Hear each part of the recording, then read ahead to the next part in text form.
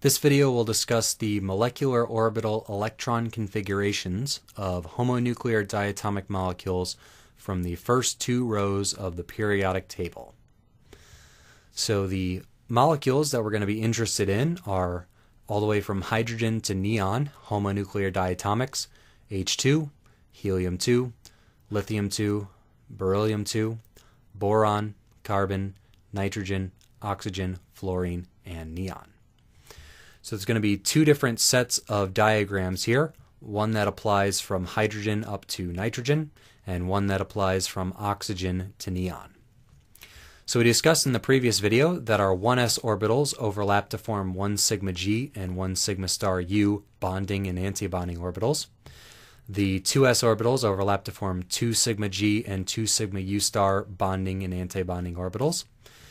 Then we have in the 2p level, the 2pz orbitals combine to form the 3 sigma G and 3 sigma U star bonding and antibonding orbitals. And the 2px and 2py orbitals combine to form two sets of 1 pi U bonding and 1 pi G star antibonding orbitals. So the difference between these two diagrams comes into play when we're talking about the positioning of 1 pi U and 3 sigma G. On the left, for these 7 diatomic molecules, 3 sigma G is above 1 pi U, and for these 3 molecules on the right, 3 sigma G is lower in energy than 1 pi U. More on that later. All right, so these are going to form an orbital energy diagram. So we're going to take however many electrons each atom brings into the molecule, set those on the sides, and then we're just going to start filling up the diagram from lowest energy to highest energy, the same way we would any electron orbital diagram we've been shown since general chemistry. So for H2, they each have 1 electron, so there's going to be 2 total electrons. Those just fill up the 1 sigma G bonding orbital. So the ground state electron configuration of the H2 molecule is 1 sigma G2.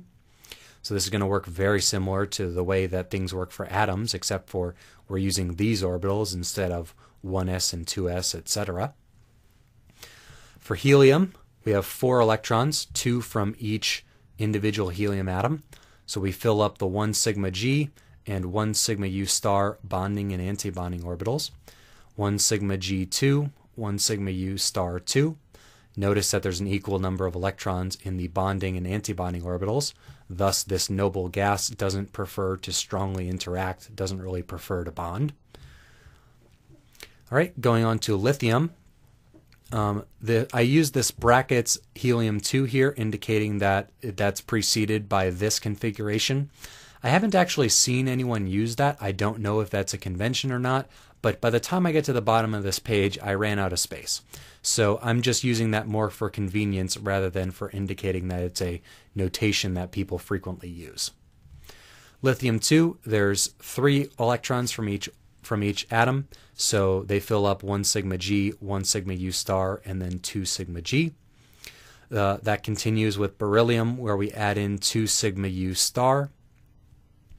And then for boron 2, we start filling up the pi U level, so 1 electron here, 1 there. So 2 spin up electrons in different orbitals for this 1 pi U level.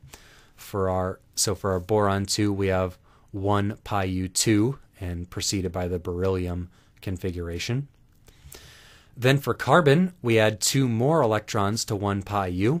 So for carbon, it has beryllium 1 pi U4. So note there are 2 orbitals in pi U, so there are going to be 4 electrons that can fit in those 4 spin orbitals in those 2 spatial orbitals. N2 is the last one that we'll have on this diagram, which is what I have drawn in here. 3 electrons each from the 2p level, filling up 4 electrons in 1 pi U and 2 in 3 sigma G. Then at oxygen, the 3 sigma G and 1 pi U switch ordering, and we add in another electron pair. Those start to fill 1 pi G star. So 1 pi U4, 1 pi G star 2. For fluorine, we add 2 more electrons into 1 pi G star, giving us 1 pi U4, 1 pi G star 4. And lastly, for neon, we have the final electrons filling up the 3 sigma U star for this final electron configuration of diatomic neon. So we'll discuss more about these in future videos. One last point of note before we go, this 3 sigma G going below pi U. So as we go from the left to right here, our nuclei are getting stronger and stronger in their magnitude of their charge. So the charge of 1, 2, 3, 4, 5, 6, 7, 8, 9, 10. So we discussed in some videos how s orbitals have a lower effect of shielding relative to p orbitals. That s orbitals feel more of the effective charge than p orbitals. So it just so happens that the location at which this 3 sigma G starts to feel the nuclei more than this 1 pi U, where these energy levels switch, the switch just so happens to happen at nitrogen. But these are in fact getting closer together all the way as you go along this level. So this is primarily a shielding effect due to the difference in nuclear distance in 2pz versus 2px and y. But that's why that shift happens. It's mainly a shielding effect. And that's kind of just something you have to memorize, just that there are 2 different diagrams and that the switch occurs between nitrogen and oxygen, and that oxygen is the one that puts the 3 sigma G below the 1 pi U.